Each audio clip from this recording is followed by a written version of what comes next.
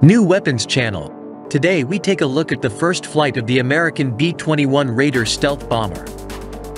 At the Plant 42 airfield of the American corporation Northrop Grumman in Palmdale took place the first flight of the prototype T-1 of the new American low-observable strategic bomber B-21 Raider. The B-21 flew to Edwards Air Force Base in California, where it will undergo flight testing at the U.S. Air Force Test Center. The B-21 represents the continued evolution of the U.S. Air Force's strategic bomber fleet and the world's first sixth-generation aircraft to reach the skies. The aircraft made its first flight with a towed cone to calibrate static pressure errors.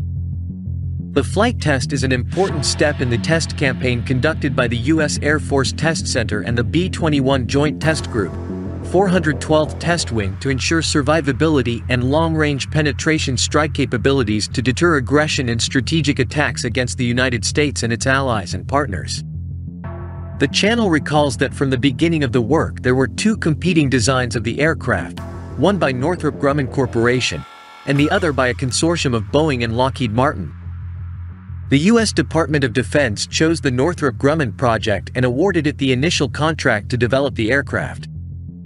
In 2016, the advanced aircraft received the B-21 index and the name Raider, and was designated as a sixth-generation bomber.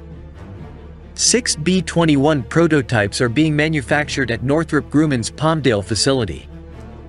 The T-1 lead flight prototype of the aircraft has been under construction since 2019 and was completed in March 2022. It was unveiled at Palmdale on December 2, 2022, and has now taken to the air.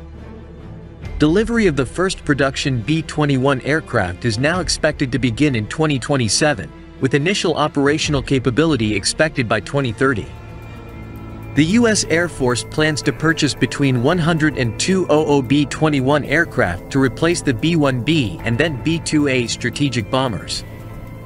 Thus, the U.S. Air Force plans to have a mixed fleet of strategic bombers of two types of aircraft: new B-21 Raider and modernized Boeing B-52 Stratofortress bombers.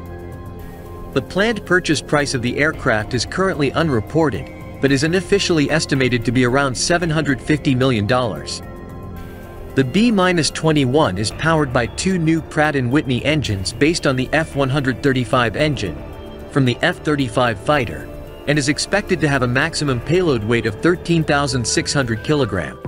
The B-21 has an open architecture, and in the future it is possible to create its unmanned version. All about the American sixth-generation fighter Northrop Grumman, being developed under the Next Generation Air Dominance program at the end of the video at the link.